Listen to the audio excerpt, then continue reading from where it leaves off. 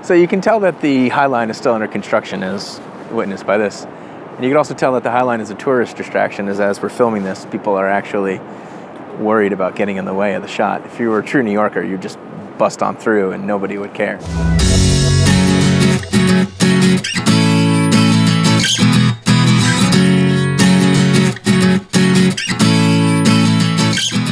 So one of the buttons that this camera doesn't have on the top is a dial for the drive mode.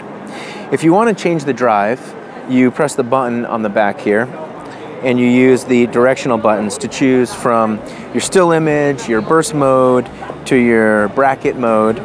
It also has a multiple exposure mode, which seems kind of cool in theory, but you're going to probably be post-processing your pictures anyway, so it doesn't seem to me to make a ton of sense to kind of lock in your multiple exposures when you take the picture. The other thing it does is a sweep panorama, which you actually have to do live. You start, it's like 120 degrees, I believe. You start and you sweep across as you take your panorama. You can set it to 180 degrees. It pretty much locks you into having to go the full 120.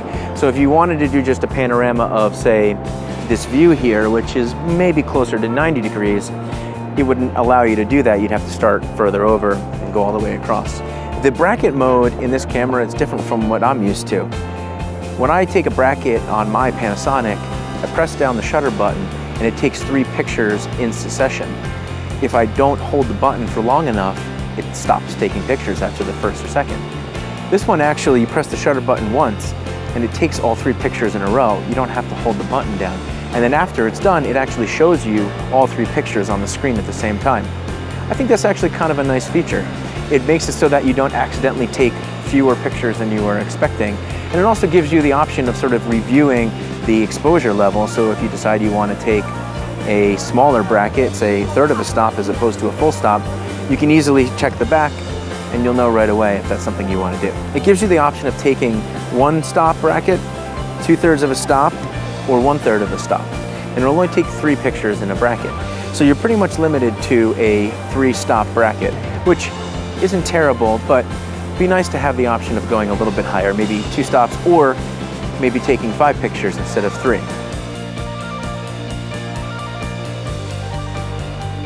So if you've watched any of our videos, you know I'm a stickler for auto ISO control.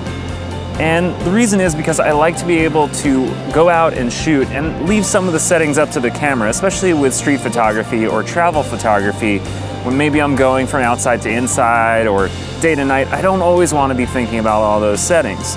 I tend to want to shoot in aperture priority and let the camera handle the rest by letting my shutter speed be figured out by the camera and the ISO be figured out by the camera. With one caveat of I want to be able to set a minimum shutter speed so I could freeze my subject. Well, the Fuji gets it half right.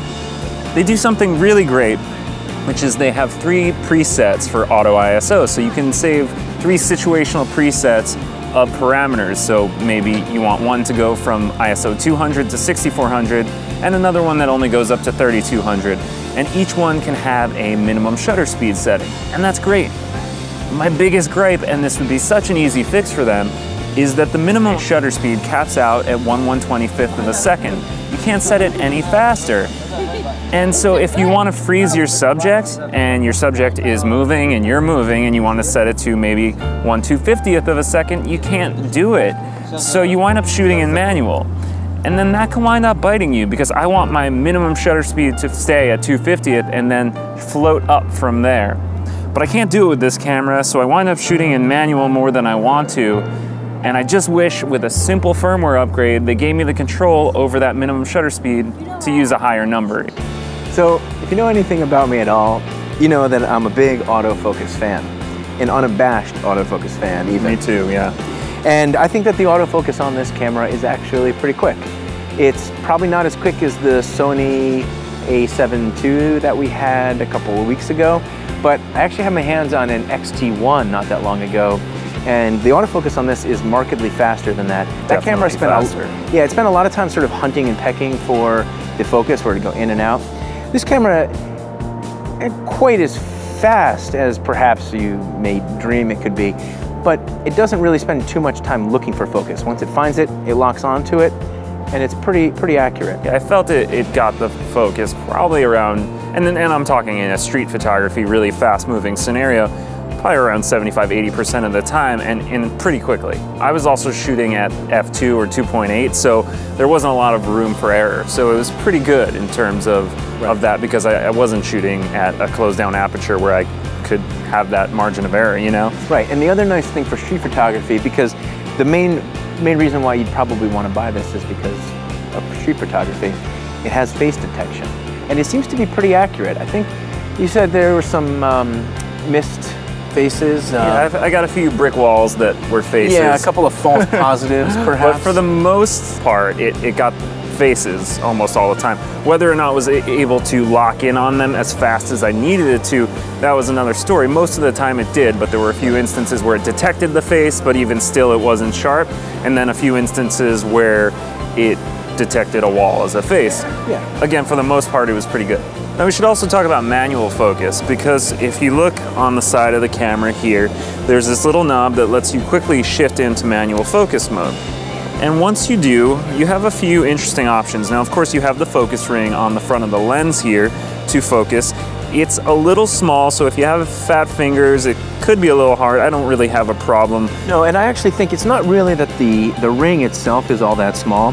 It's just that the aperture has a bit of a handle here, and the handle kind of sometimes gets in the way. A little. So again, if you have fat fingers, you may have a little bit of a problem, but I think in general it's kind of a nitpicky thing. Yeah, so once you go into manual focus, there are a few options. There's the standard mode that you can choose, and you can choose all these by going into the menus and going to your manual focus settings. The standard mode, where once you start focusing, it'll just zoom in on your screen. There's another option where you can do that, but additionally you can have focus peaking. So that'll give you kind of the blinky red or green, and you can choose you can the color. choose your color, and you can choose if you want it to be high or low, so subtle or in your face. So those, you can have that in addition to the zoom in. Or the third option, which is the really kind of interesting one, which is the split image. And it's a digital split image, and if you've ever used a camera from probably the 70s or 80s that had a split image focusing system, you know, the way that it works is the image will look kind of like it's bands. Right, banding. And once you focus it correctly, the bands will join together and everything will look proper. And that's the same way this works. I can't decide if I think this is a gimmick or if I think that I would use it. It does work. I think I prefer just the zoom in and the focus peaking. Right. But it's a cool option, and I like that they put it in there. Well, I also think that, again, it goes back to the whole idea of this being a throwback camera and a retro camera. I mean, there are people who have been shooting for 30 to 40 years who used that feature probably for decades. And I bet are thrilled that it's available in a camera. Because if it's something that you are used to already, it's really nice to have the option of doing it. For people who have started really seriously shooting in the digital age, it may not be perhaps as useful, but again, it's a feature it works really well, and it's very cool. It's kind of nice to have. No, it's definitely a nice extra option in there that I enjoyed.